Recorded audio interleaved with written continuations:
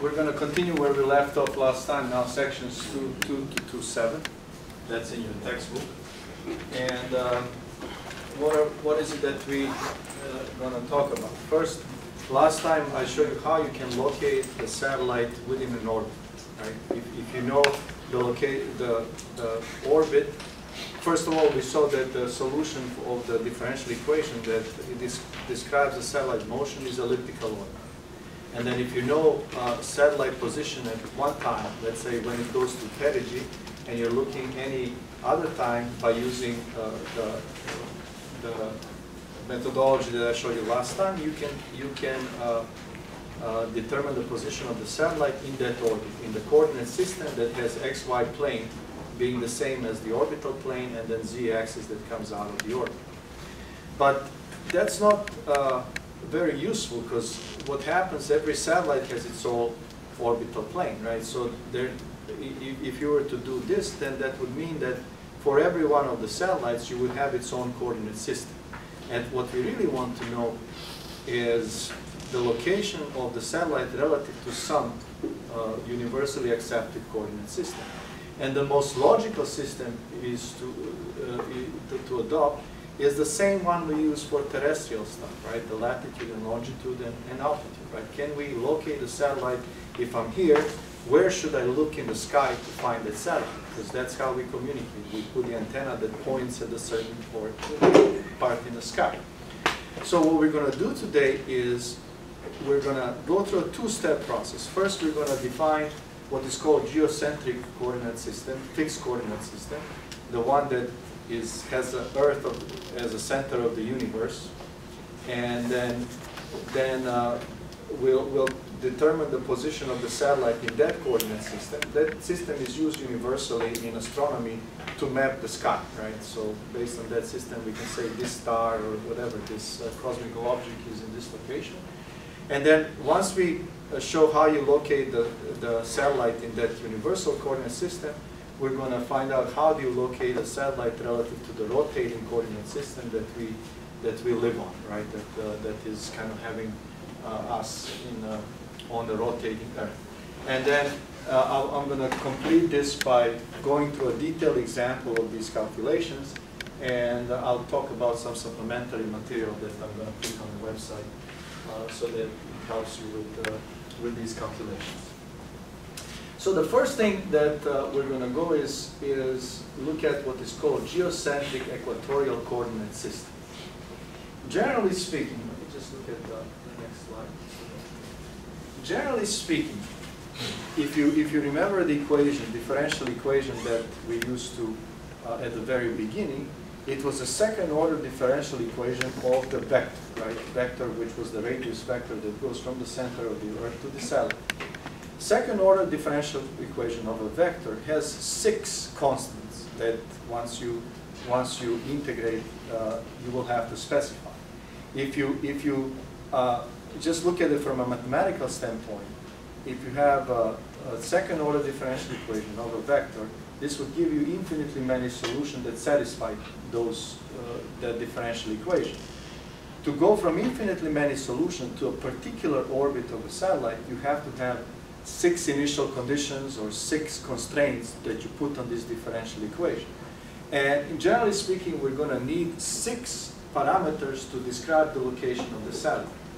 We said within its orbit, we're going to give the time where the satellite goes to perigee, and we're going to give the radius vector in the plane that specifies the orbit, right? So there are 2 x and y coordinates in that plane, plus the time where it goes to the point where it's closest to the Earth. We already deal with those 3. Now, the 3 additional that you need is to kind of to explain how is this orbit positioned relative to the Earth, right? Because you can have orbit position any arbitrary way. So in I guess practice, we use these 3 coordinates. First of all, we describe something that's called geocentric equatorial coordinate system. That's a coordinate system that has Earth as a center. The z-axis goes through the axis of rotation, right? So it goes through the North Pole. And then the x-axis points with something that's called first point of Aries. This is a very distant star. So what that means, even though the Earth is rotating around the sun, these rotations are so small that for all practical purposes, this x-axis points into a fixed direction in space. So you have a coordinate system that sits still, right, in the universe. And then relative to this coordinate system, we specify the orbit through 3 parameters.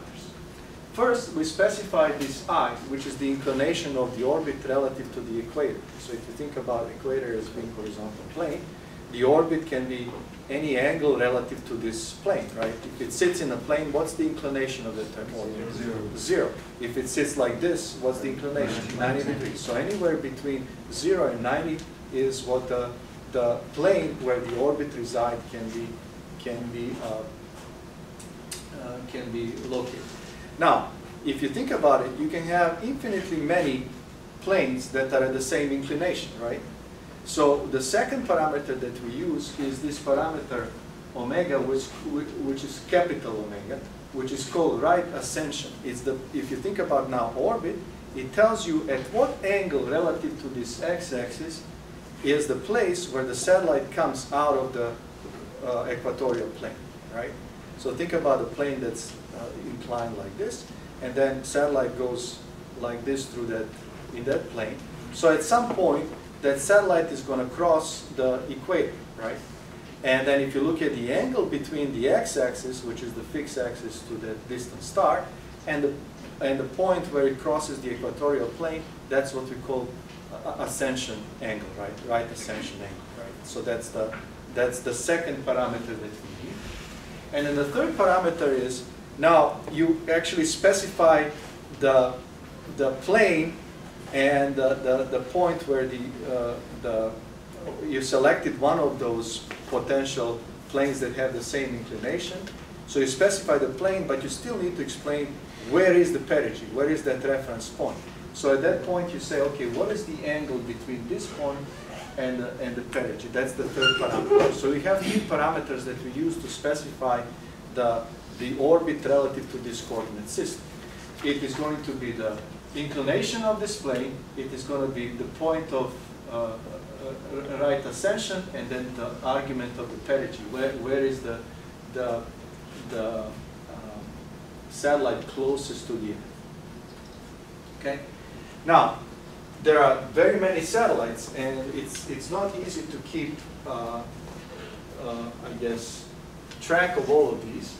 And fortunately, there is this database for all the satellites that we have currently flying in the sky, and their orbital parameters are provided at this website. You can go to this website here, and this is the one maintained by NORAD and NASA, and it gives you the orbital parameters for all the satellites that are currently flying in the sky, flying around the Earth.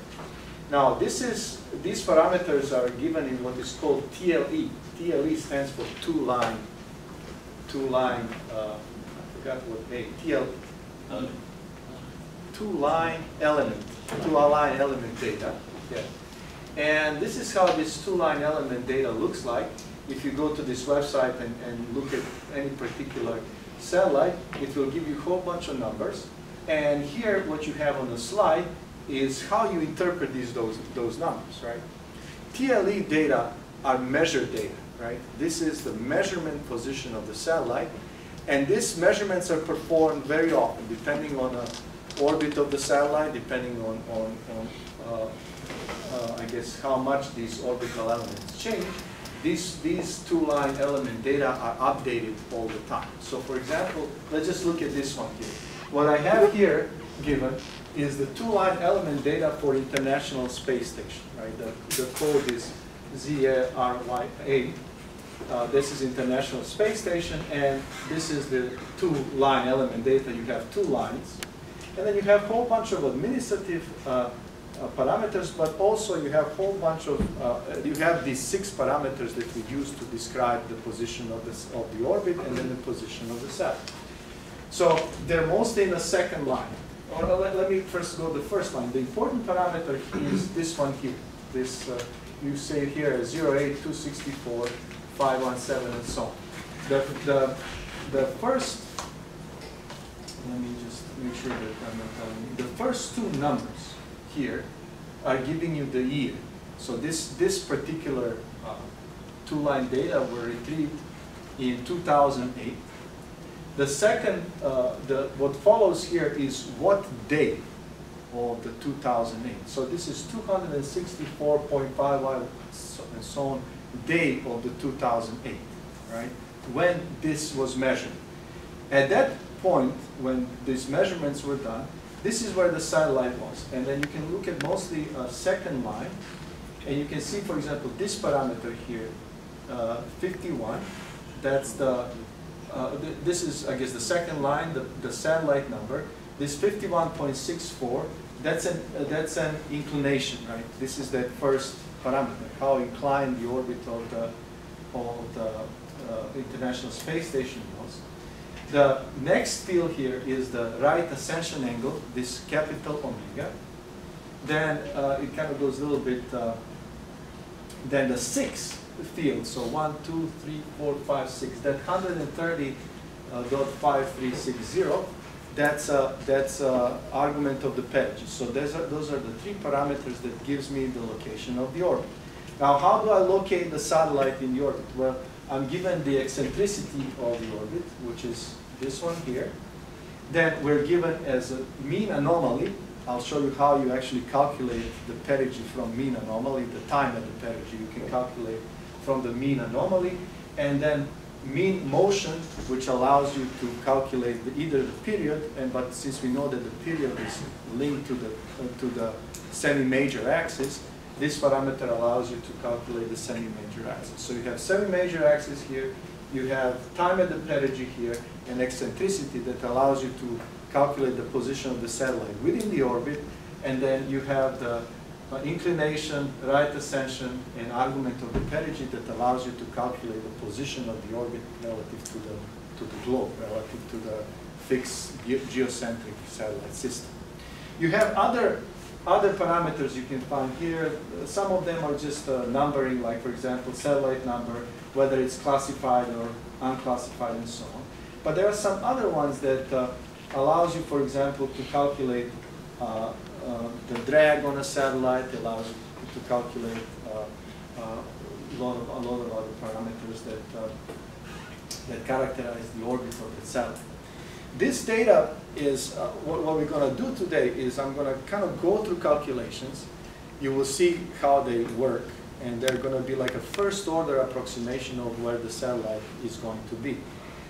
These data are filled into something that's called propagator, right? Propagator in satellite terminology is a software tool that allows you to calculate, to do orbital mechanics and predict the position of the satellite. And there are several of these propagators. You can get to NASA site. They actually have a MATLAB version of the propagator that do all of these calculations in great detail. Now, what we're going to do, we're just going to use a simple propagator, just assuming that it's the satellite and the Earth, and treating both of them as treating Earth as a perfectly spherical, uniformly distributed mass. That's going to give us a good estimate for what we're trying to do, and what I'm shooting for is really for you to get a feel how this works. But there are other propagators that take so much more into account. They take, for example, the influence of the moon, the influence of the sun, the influence of the Earth being not perfectly round and not perfectly uniform in terms of its mass. So all of that. And even with them, taking all of these into account, there are still, I guess, so far that you can get analytically. And what has happened, I don't recall exactly, but maybe last year, there's some satellites that actually go around the Earth for a specific purpose to map its gravitational field. And what that does is, instead of doing analytically, actually you have the exact model, so you can predict the motion of the satellite with a great accuracy. So the punchline here is, if you go to this website, you can find the orbital elements for every one of satellites that are in the orbit. Now, relative to this fixed system, we are not on a I guess motionless Earth. The Earth rotates, so if you think about it, there is the z-axis that stays, but our natural field for what x and y is, it rotates around. We're not, when I look at straight up, or when I look at towards the equator, I'm not always looking to the same star. I'm always looking, at a different place of the sky. So, based on that, we define what is called rotating rectangular system, which is the system that is kind of derived from this geocentric fixed system. It has the same z-axis, right? The z-axis is the same. X and y are now in equatorial plane, but x goes through the 0, 0, 0 latitude, 0 longitude point, and then it kind of rotates, over 24 hours period. So over a 24-hour period, it would make a full rotation, right? And it aligns with this geocentric system once a day, but at a different time, right? So we need to actually figure out how to express the satellite location now in terms of these new coordinates, xr and y, because if I'm located somewhere on the Earth, this will give me the position of the satellite that I can pinpoint by knowing where I am on the Earth, right? Because it's referencing the same coordinate system. In this system here, x, r, y, r, z, if I'm sitting still on the ground, I'm sitting still in this coordinate system, right? So that becomes my reference point, and then if I know the position of the satellite in this system, I can say point to this location in space, and that's where the satellite is going to be, right? So how do we find the location in this new system? Well, it's simply through a rotational transformation, right? This system is going to be, as I said, the z-axis is going to be the same, and there will always be going to be angle of the rotation between the geocentric fixed system and this geocentric rotational system. So what I really need to understand is how much this rotating system is rotated relative to the fixed one. What is the angle between these two systems? What's the angle between these two axes? And the way how we do that, we know the rotation of the Earth. We know the angular rotation of the Earth. And what we really need to, the only thing that we need to understand is, I guess, what time it is now, and when was the last time that these two guys were aligned. And then by knowing what the rotation of the Earth is, I can estimate how far these two systems move from one another. This is 72 microradians per second. This is the rotation of the Earth. If you multiply that by the number of seconds in a day, you're going to get 360 degrees or 2 pi radians. So how do we map between these two systems? Let's say we know the position of the satellite in its orbit, right? So this is x0, y0, z0. z0 is always going to be 0, right? Because with respect to the orbital plane, you're always in the orbital plane. Now, this is a mapping matrix here. Omega, capital omega is the right ascension, lowercase omega is the argument of perigee, and then I is the inclination of their orbit. Those are the parameters that you get straight from the two-line element data, right? Those are, and this is a mapping matrix. Let me make sure that I point this, and this is going to be on record. This matrix is incorrect in your book, right? And I went through a lot of pain trying to make calculations work. And then finally I went to the original reference, and then I found, I think this cosine here in your book is sine, and there's some other flipping of the sines and cosines, and I think one of the sines is flipped. So make sure you double check and then correct it, right? So you're gonna, if you use it for calculations, be aware to double check the book. Now, what this does, this mapping matrix, I call it M1, and the arguments are capital omega, omega, and I. If I feed my position of the satellite in the orbit, it will give me the position of the satellite, x, y, and z, relative to the fixed coordinate system, right? So this performs the translation from the orbit to the fixed coordinate system, if I know the parameters of the orbit. Parameters of the orbit being capital omega, lowercase omega, and I, right? So this is a linear transformation, transforming coordinates of the orbit to the coordinates of the fixed coordinate system. Now, if I know now coordinates of the fixed coordinate system, xi, yi, and zi, then to translate that into the coordinates of the rotating coordinate system, I have to do this transformation here. This is a rotational transformation. You can see this is pure rotation, right? Z is not going to change. Zr is equal to Zi. But x and y will change depending on this angle, omega e, te. Omega e is the angular velocity of the Earth, right? And te is the time that elapsed since these two coordinate systems were aligned.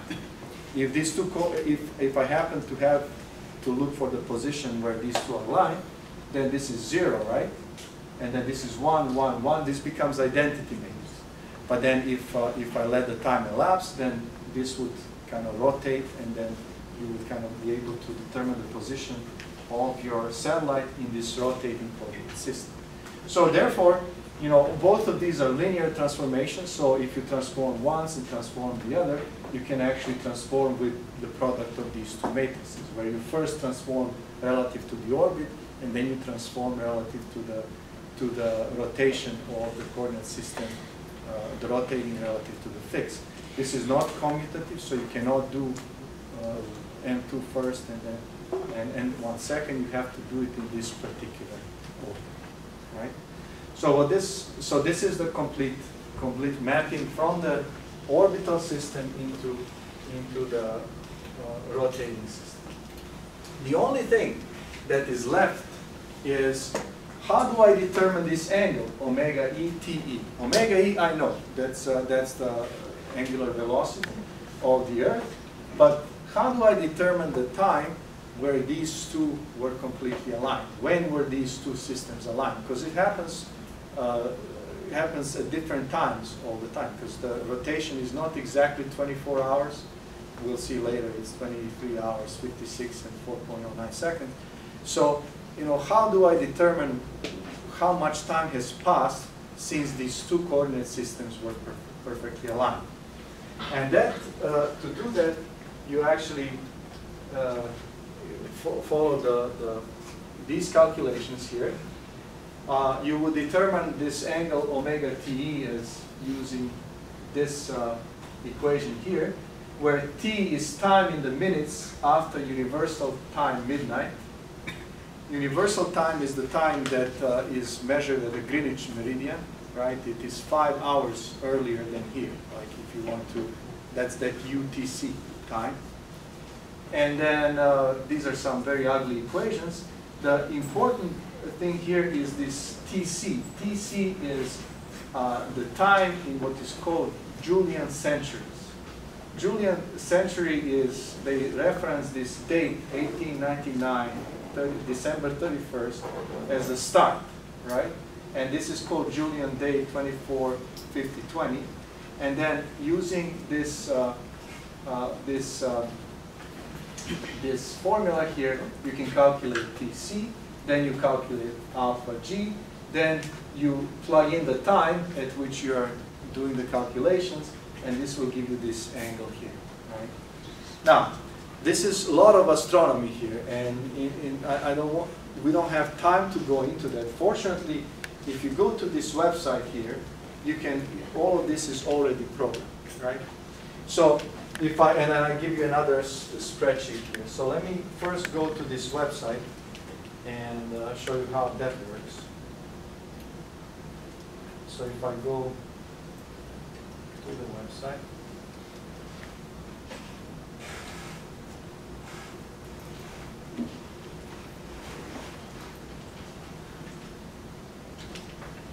So this is this is the, I guess, the little spreadsheet or how do you call these applications or applets, right? Applet. So there's a little applet that allows you to calculate what Julian day is particular day, right?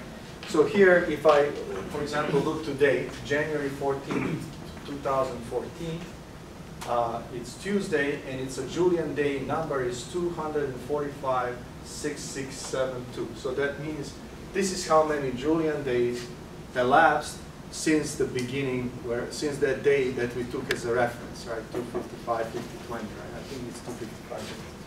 So if you enter any date, like for example, if I'm doing calculations, let me just change it. For Thursday is going to be 245,6674. That is going to be Julian date. So now, going back to my spreadsheet, this just gives us this value here, right? JD. So if I want to kind of go and I'm doing calculations for a particular date, this is, I'm going to enter the date into that spreadsheet. It's going to give me the JD, and then the rest of it I should be able to calculate. So if you look at the next slide in this PowerPoint presentation, it's actually, it has embedded spreadsheet here. And that allows you to calculate this angle, omega TE, that we need to determine the rotation between the fixed coordinate system and rotating coordinate system. What this spreadsheet would require you is to say, okay, what is the time in minutes after midnight for which you want to do calculation? Let's say I want to calculate the position of the satellite now. Now it's, let's say, 5 o'clock p.m. Now, how many 5 o'clock p.m. here? It's 10 o'clock at UTC, right? It's 10 o'clock in London, Greenwich, right? Where I reference. So it's 22 hours, right?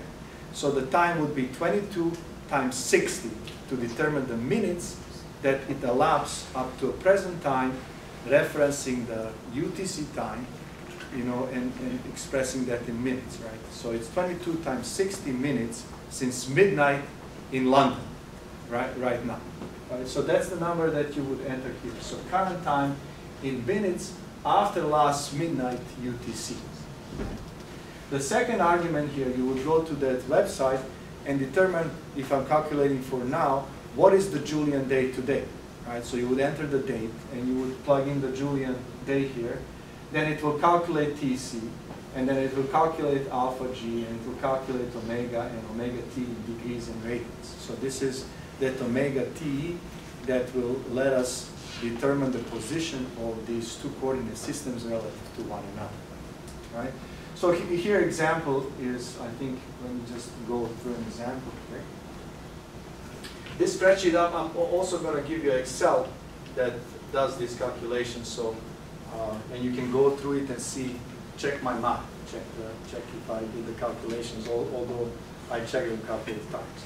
So example here, let's calculate omega T, the angle between these two systems, on January 15, 2011 at 5 p.m. Eastern Standard Time. So if you look at 5 p.m. Eastern Standard Time, that's as I just said, that's 22 hours after midnight relative to the Greenwich time. So 22 times 60, I hope some of you have calculated, should be 1320. Yeah, so that's that time. It's deliberately set as 5 p.m. because that's when I teach the class. So I can say it's now, right? So that's that time that elapsed after midnight Greenwich time, right? At 5 p.m. here is 13:20 minutes after midnight in London. Then I plugged in January 15, 2011, and that ends up being 245,5577 Julian day. You know, that's how many days elapsed since that reference date that we set in the past. And then once you plug in these two numbers, usually if you see it black, it's an input. If you see it in the other color, that's an output, so you don't mess with those fields. It tells me that the angle between these two coordinate systems is roughly roughly 85 degrees. So they're 85 degrees apart. So almost 90 degrees apart. So if you look at now from our, what would that be? If I look at where is the fixed pointing, it is pointing straight due west, right? Not through the 0, 0 point, but rather through 0 minus 90 degrees, right? So it's pointing due west. So that's how you get the rotation between these two angles, and then once these two coordinate systems, and that's the only parameter that you need for this matrix here to do the transformation between the fixed system and the rotating system. Because you see here, the only parameter that features is omega et. Okay.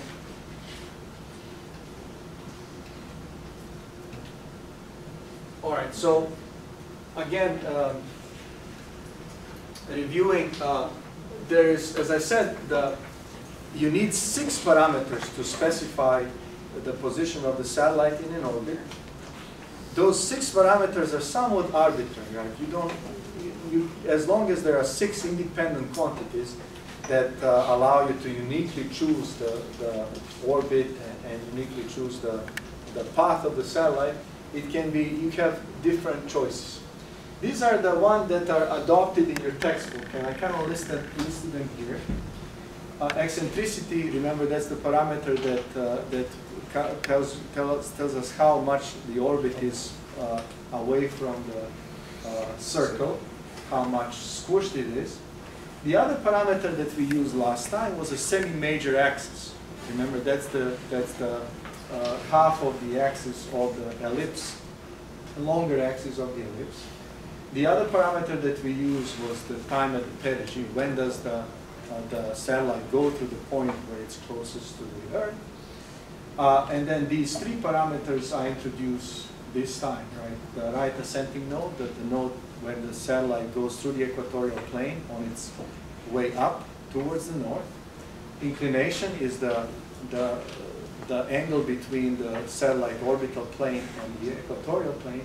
An argument of the perigee. Once you go from the right ascension, what is the angle that you need to travel before you reach the perigee, right? So, what is the angular distance between the right ascension point and the point where the perigee is on your orbit?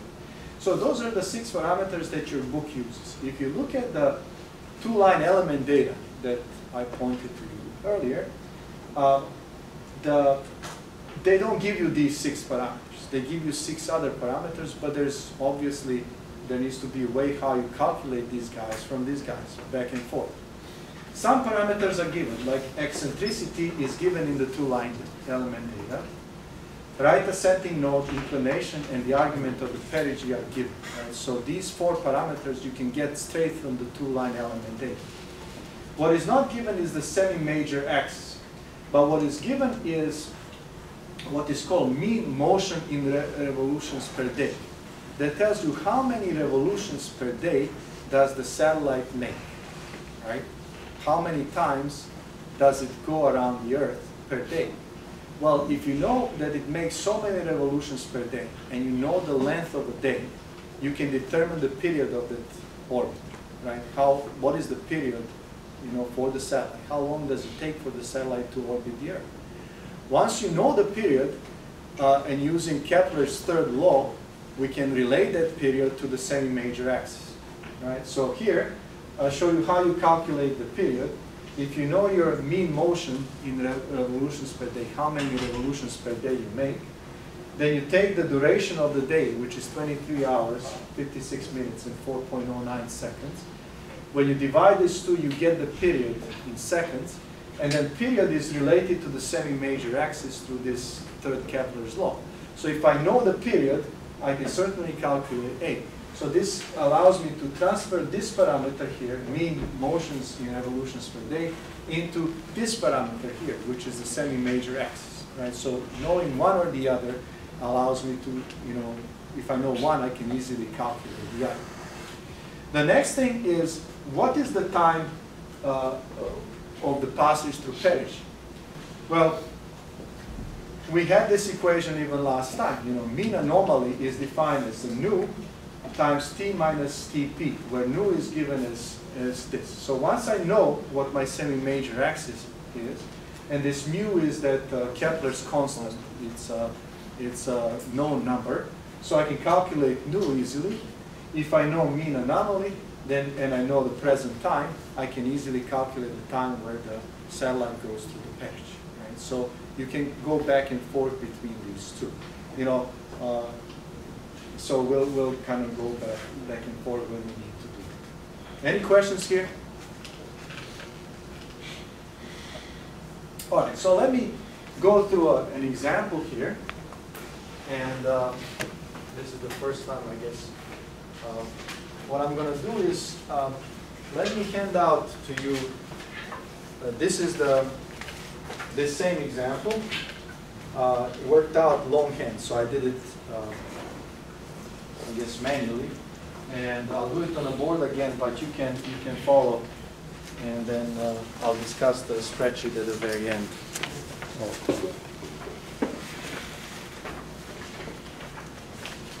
Hope I have enough.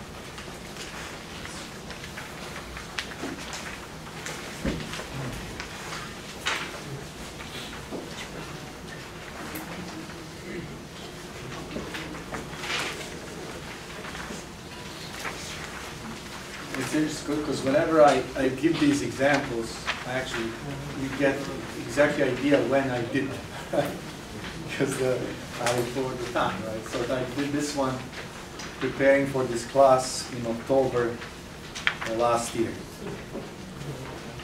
Do you all have I don't need it, so just, all right, so if you look at what is the task here, it says calculate the rotating coordinates. So I want to do both transformations for the International Space Station at this particular, at the time when this measurement was taken.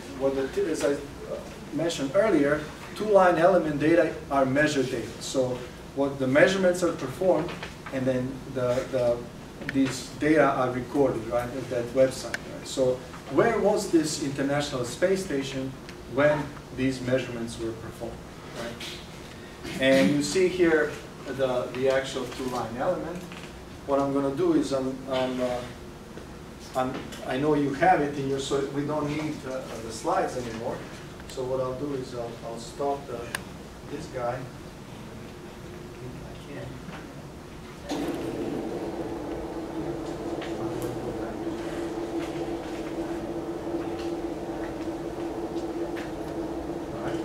And then we're going to go through the calculations following this particular example. So what is it that we need to determine the position of the satellite? We need 6 values. We need 6 elements. If you look at this two-line element data, it gives you this. It gives you that your inclination of the orbit. Where do we read that? You read that on the second line as the third field, right? You see the second line, the first field is just the number of the line, and then the second field is the number of the satellite, and then the third field is an inclination. And inclination in this case is 51.6491 degrees, right? The unit is degree. Then you need the right ascension point, which you read as the next field over, and this is 184.0276 degrees. That's the field number 4. And then you need argument of the perigee, which for some reason is not the next field over, but the one after that. And it tells me that this angle is 77.2230 degrees. So these are the three angles that tells me the position of the orbit, right?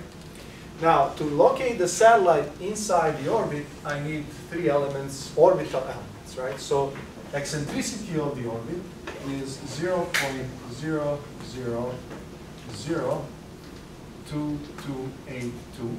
Now, an interesting thing here, if you look at the eccentricity, it doesn't give you 0 point, right?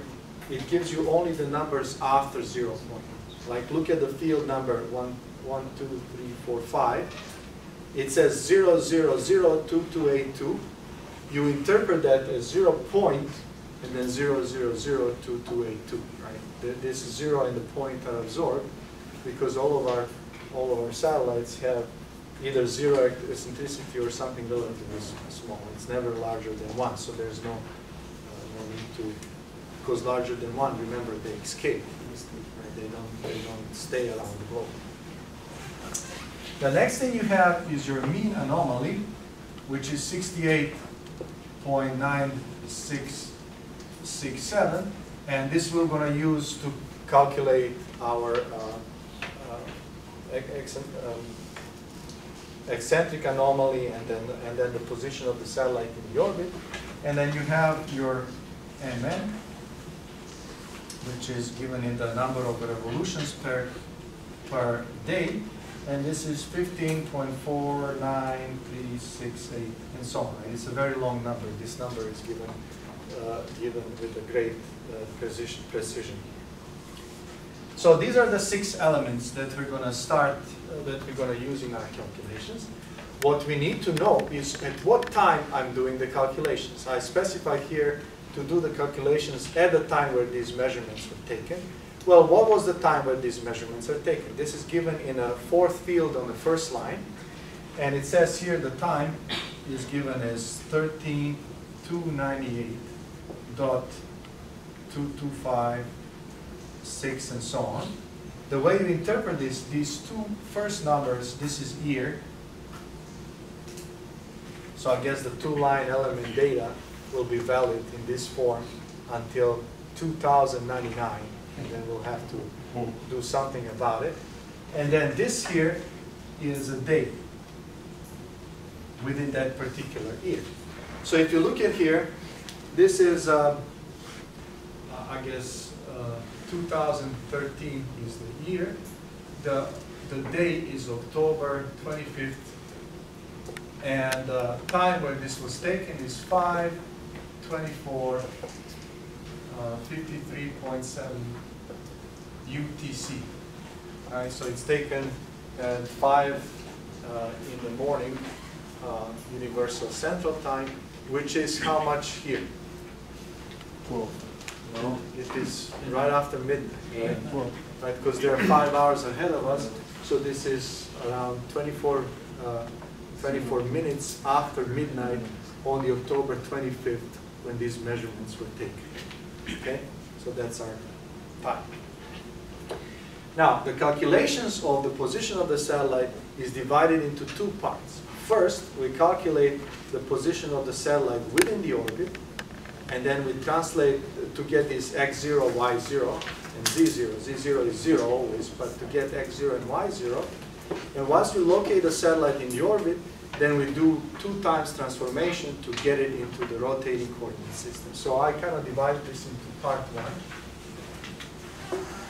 When we calculate the satellite in the orbit, and to do that, we follow the approach that we outlined last time, right? You go through the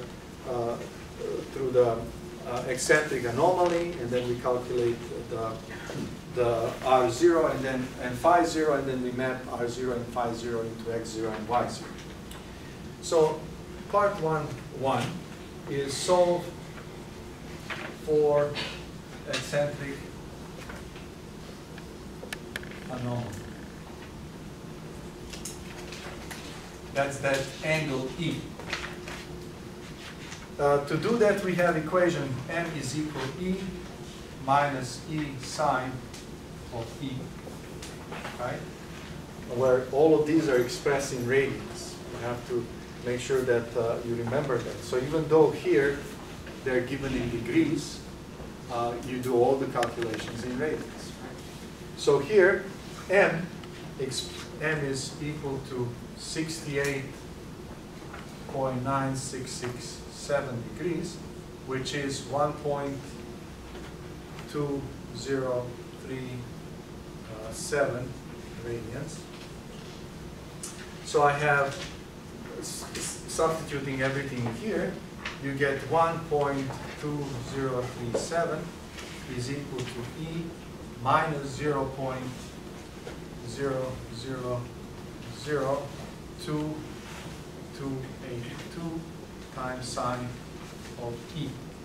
And I showed you last time, this is the equation, this is what is called transcendental equation.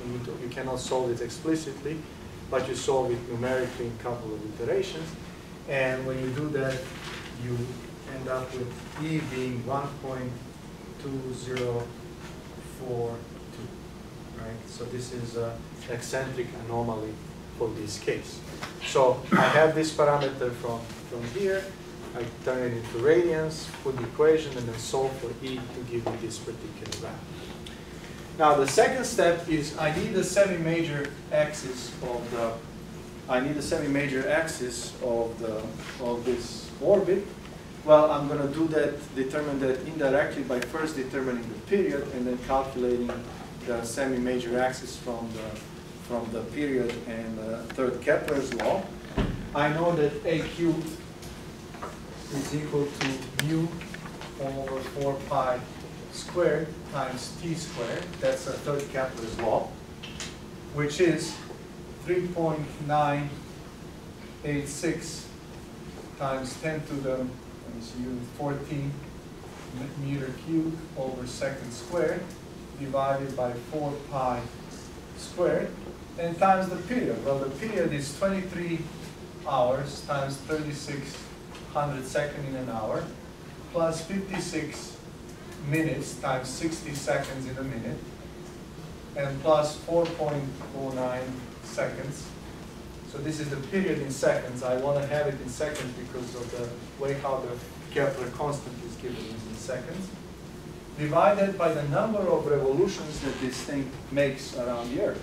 And this is given as this 15, right? So it makes 15 rotations around the globe in a day, right? So from that I can determine the period. So this is divided by 15.49, it's not really visible, 49368. And then the quantity squared, right? And this is in seconds squared. So this second and second squared, and the answer is going to be in meters, right? So you end up this being 3.121953 times 10 to the 20 meters cubed. And then if you take this, the cube root, you get that this is 6783.8 kilometers. So this is the semi-major axis of this orbit. We determine it indirectly by first determining the period and then relating the period to the semi-major axis to the third Kepler's law.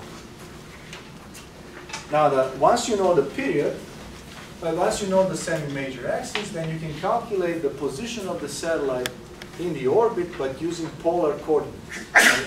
Remember last time we put the coordinate system, x0, the orbital coordinate system where the zero angle went through the perigee, right? And then r was the radius to the position of the satellite, and phi 0 was the angle in that orbital coordinate system.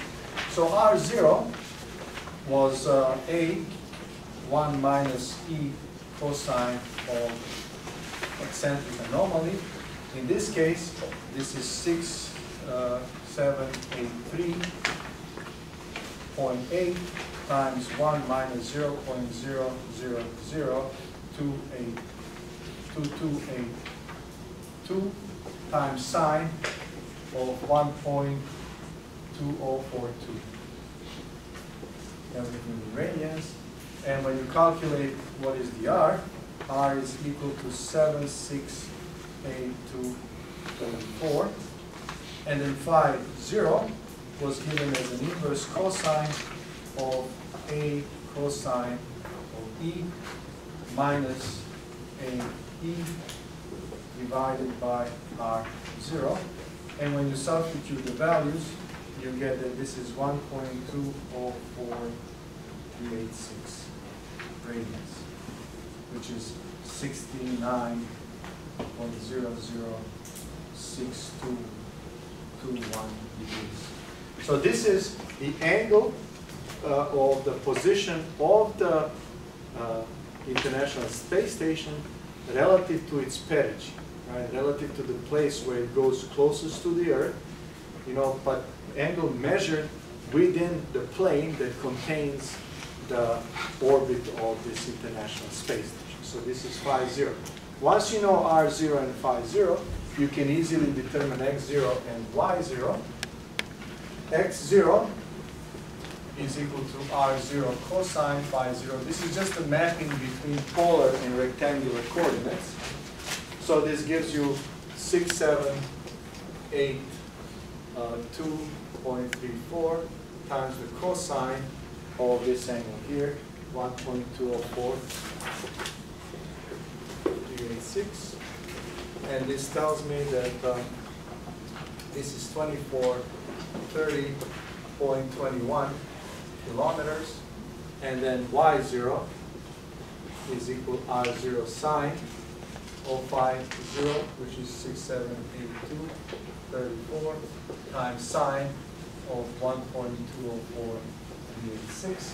And this gives me 632.95 kilometers. What is Z0? Zero. Z0 is equal to 0. So that's the position of the satellite relative to the expressed in a coordinate system that's attached to the orbit of this satellite. Now, let's do, so the part one is calculation. Now we know where the satellite is, right? So we need to now go through the coordinate transformation to get its location relative to the different coordinate systems. Go ahead. Okay, now, in the last class you said the phi 0 is not supposed to be a unique value. It is not unique value, and then when you calculate this, you have to actually verify whether this this is because you can have two angles that have the same cosine, right? Out of these two angles. Now this is 69 degrees, right? And you have to compare that against mean anomaly. Out of the two values that you're going to get here, the one closer to the 60 to the mean anomaly is the one that is correct. Because you can go another 180 and get the same cosine but a different angle. And then you look at which one out of these two is the one that is kind of closer to this other. And very, very good question. Thank you for pointing it out. All right, so let's do part two. Now we're doing the transformation. This is transformation.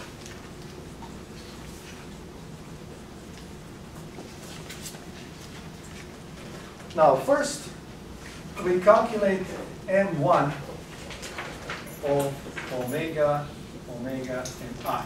Remember that really large matrix, right? There is nothing, I'm not going to even try to repeat it here in an analytical form. I'm just going to give you what my calculations are giving me so that you can verify that. But that's the matrix that will allow me to map from the orbital coordinate system into geocentric fixed system, right? That's the transformation matrix. And when I did the math here, this is what I obtained. 0.1781, 0.9825 minus 0.0551, minus 0.6192, minus 0.0684, 0.7823, 0.7648, 0.1734, and 0.6205. So that's a transformation matrix that comes from all of these cosines and sines and so on. Make sure, when you verify this, as I mentioned earlier, all of these angles here are given in degrees. You have to transform them. Make sure that you enter, that you do calculations properly. That your calculator either uses degrees, which I advise not to do. I advise you to put your calculator in radians and keep it while you're here in school. So that way there's no doubt in your mind that if you you see a degree, it needs to become a radian before you do any calculation. So this is the transformation matrix. Now, so that's the first one we need. We need a second one, the one that is a rotational transformation matrix that tells me how much is the rotational system rotated relative to the fixed one. In other words, I have to do first calculation of omega ETE and what I call omega M2 of omega ETE, that rotational matrix. So the first thing that I need to do is, remember, I need to calculate how many seconds after midnight has passed, right, in this case. Now I have the time at this particular time. This is when the measurements were taken. And the beauty of this is I actually already have it in UTC. If I'm calculating in different time zone, then I would have to take into account the time zone difference between UTC and the particular time zone. But here, I know that at the time where I want to calculate the location of the satellite, it is actually 5 hours, 24 minutes, and 53 seconds after midnight at the 0 UTC, at Greenwich Latitude. So here, the time is therefore equal to 5 hours times 60 minutes plus 24 minutes, and then plus 553.7 divided by 60, right? So that's time expressed in minutes, and this is 324.89 minutes after midnight, right? So that's the first thing that I need to calculate. The second thing that I need to calculate, what is the Julian day?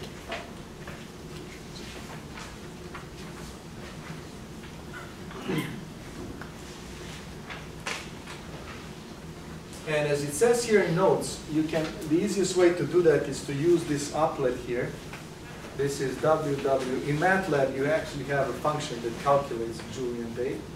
But there's also this nr.com.julian HTML that gives you another applet in which when you, well, that's the same one, didn't I just give you? That's the same applet that we went to. That will actually, you can enter the date, and it will give you the Julian date. The date is October 25th at that time. So that gives me the Julian date of 245.6591. So that's a Julian date. And then the next thing is I use my spreadsheet where I typed in the time. I typed in the Julian day in those two first black fields, and then it gives me the angle. So I guess using spreadsheet,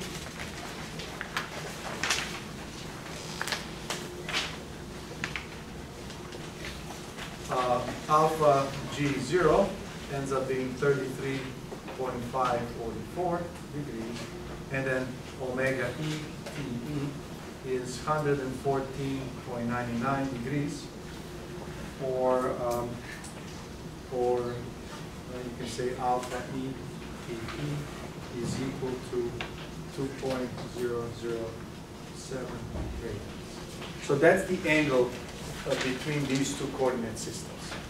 Right? So once I know this angle, then I can calculate M2 of omega ETE. That's that rotational matrix. It's yet again one 3 by 3 matrix. And when I did the calculations, it becomes 0.4225, 0.9069, 001, 001, and then I have here minus 0.9069, and this is minus 0.4225. So that's my transformation matrix in M2. So to get to my rotational coordinates, I'm going to delete this part here.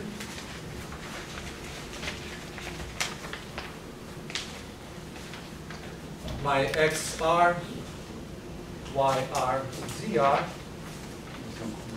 is I have to put here M2 of omega E P E. We're multiplying on M1 of capital omega I, and times these original parameters that I calculated over there. So let me just put it 24, 30 times 0.21, and this is 633.95,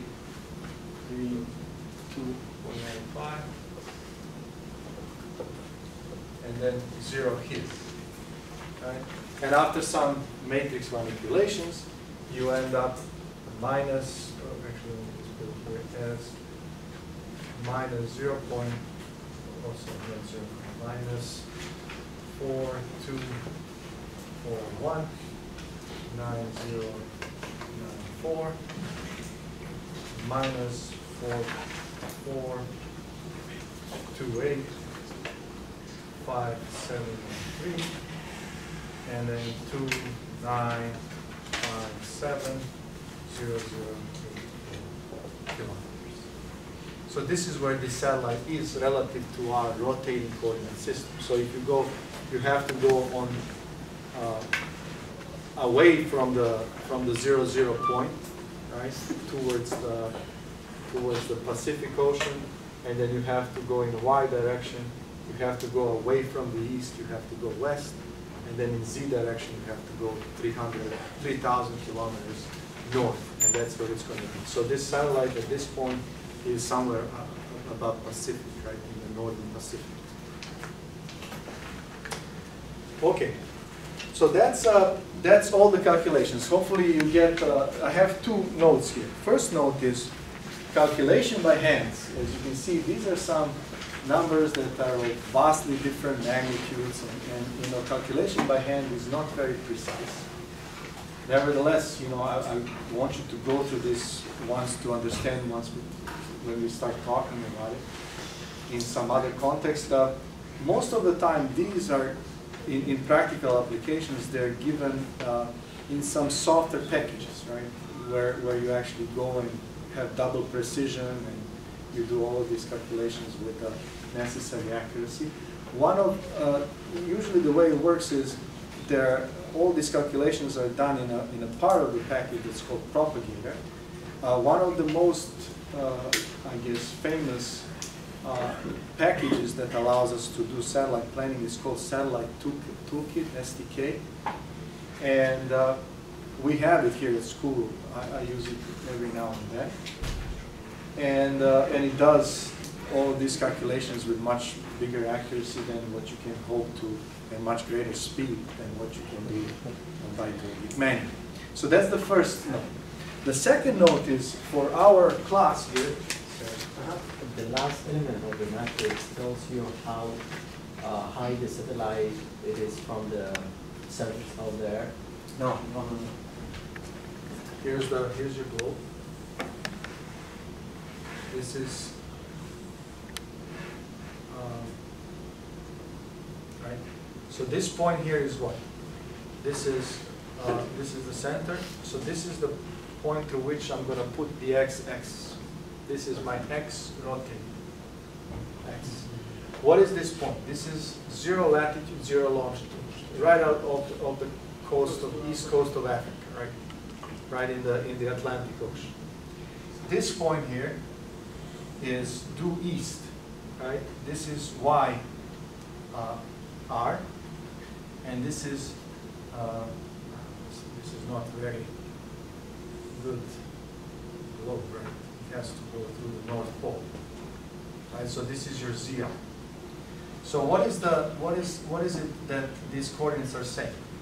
Well, to locate this satellite, you have to go 4,000 this way in a negative direction. Then you have to go 4,000 this way in a negative direction. This gives you a point here, and then you have to go, you know, this many in z direction. So that's why I said this is a satellite. If you think about the globe, this is east coast of Africa. This is on the other side, somewhere in northern Pacific, somewhere around Japan. You can do calculations. I'll show you later in the course how you determine the look angle, so where to look for the satellite. But you understand, it's not above the surface. Above the surface, how would you determine how much above the surface is? Well, this is a radius vector, right?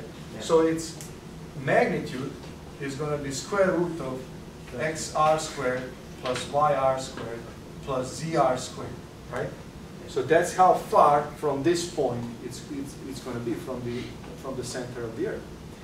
The radius of the Earth is 6783.14 kilometers.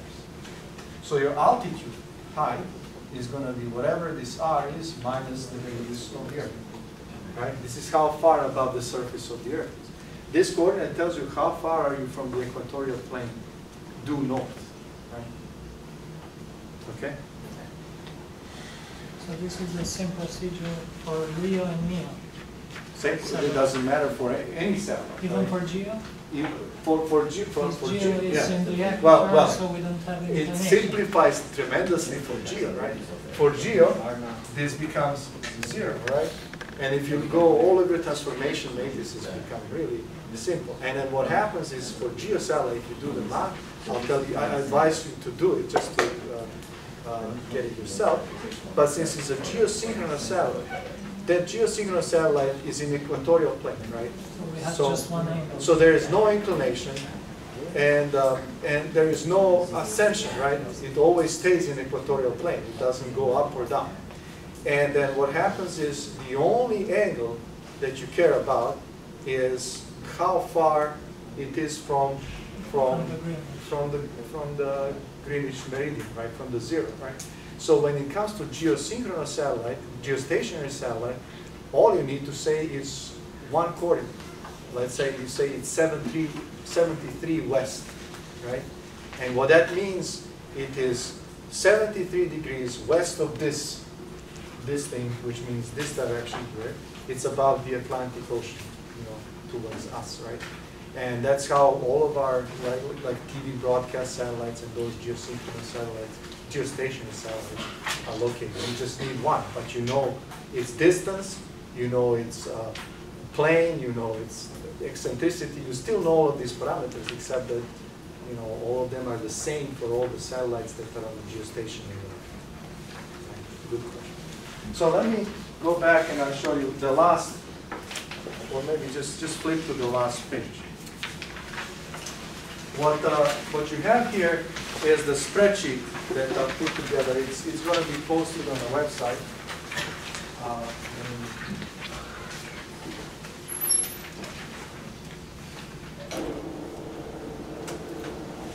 It's called very originally example 2, lecture 3. So it,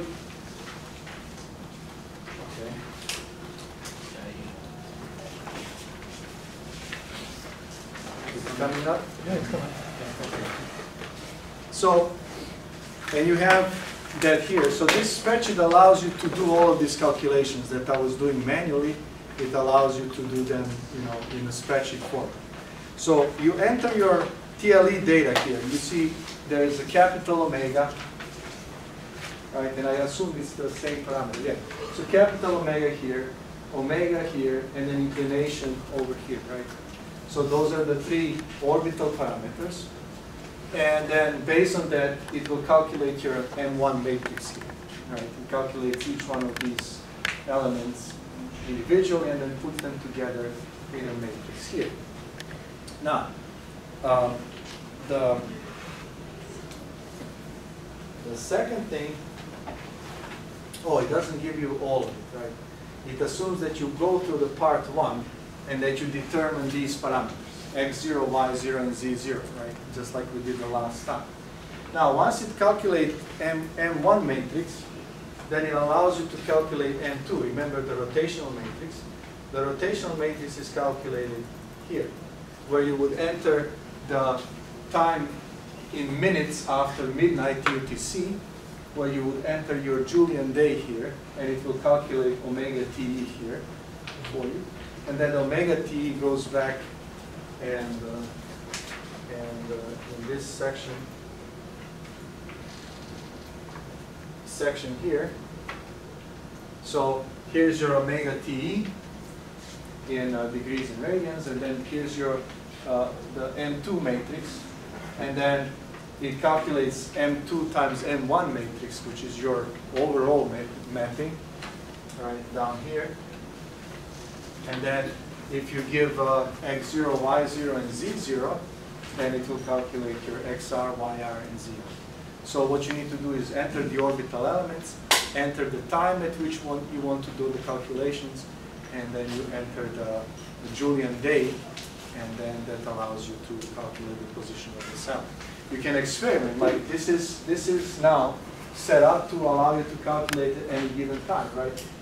This calculates it at 5:24 in the morning. You can say, well, where is this going to be at 7:20 in the morning? And then you can recalculate the time, punch it in, and it will give you the new coordinate and so on. Right? Or you can say, well, where is it going to be on a different date, right? And you give it a different date and calculate the Julian day and different time, and it will give you the position. One thing about two-line element data is because of all of these secondary effects, we're going to discuss them in the second lecture, they are valid for only a certain period of time, right? After a certain period of time, the satellite drifts because we are neglecting all of these secondary gravitational pulls from the sun, from the moon, from the imperfections of the Earth. So the TLE data are updated all the time, right? So if you cannot go and say, okay, this was collected on October 25th, let me see where is it going to be 10 years from today. Because over 10 years you accumulate quite a bit of error. But what you can do is you can go to that website that I showed you and get the TLE data that is closest to the time for which you want to do the calculations. And then your calculations are going to be reasonable again. Okay, that's it for today. Look for all of these at the website.